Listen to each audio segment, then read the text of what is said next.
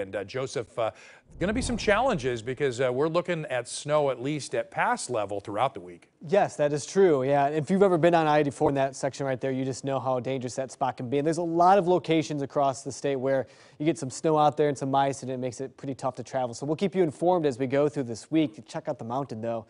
Here's Mount Hood Meadows. It is a snowy scene up there. Beautiful shot. I just love watching the people just, from this vantage point, everyone just looks like they're going so slow, but when they're up there, they're just really speeding on down. Yeah, last 24 hours, about a foot of snow coming out of Mount Hood Meadows. Timberline, 7 inches. The base, you can see that total there, and that's climbing. But what is interesting is you could tell where the moisture was set up is mainly just the northern Cascades, because Bachelor didn't pick up any fresh snowfall over the last 24 hours because that moisture didn't quite make it to the south. There's Timberline. You can see the snow seen up there. Temperatures also at 30 degrees, and some folks, it's pretty active right now at this time. Weather alerts, still some winter storm warnings out there. And we were just talking about the east side of the state out towards Cabbage Hill there on I-84. Yeah, winter storm warning there.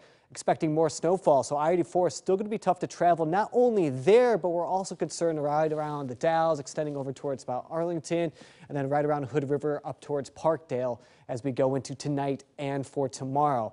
I'll zoom on in. You can see the winter storm warning. This is till 4 p.m. tomorrow. This does include Hood River extending through the Dalles and to the east there. About 3 to 6 inches of snowfall.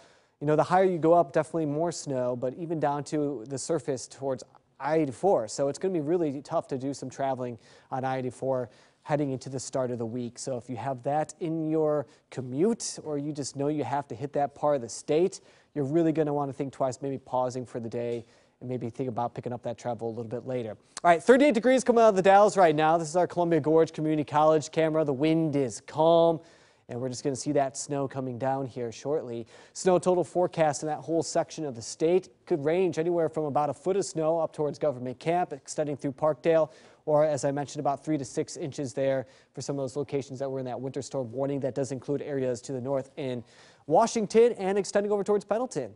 Portland, though, no snow. We got our snow out of our system, at least for now.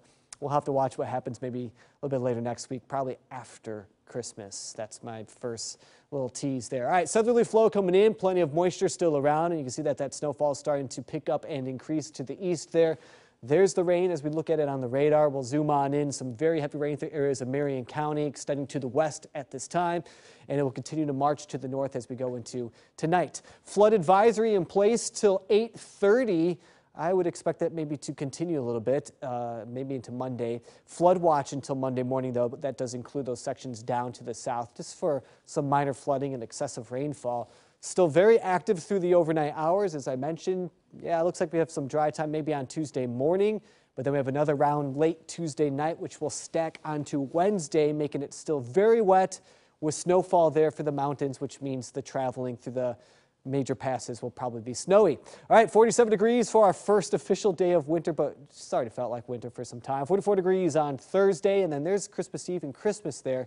Temperatures in the 40s, and we'll have to see if we get some rain and some snow mixing in some locations. So maybe a white Christmas, you never know. It's maybe, it's a maybe. We'll watch it. All right.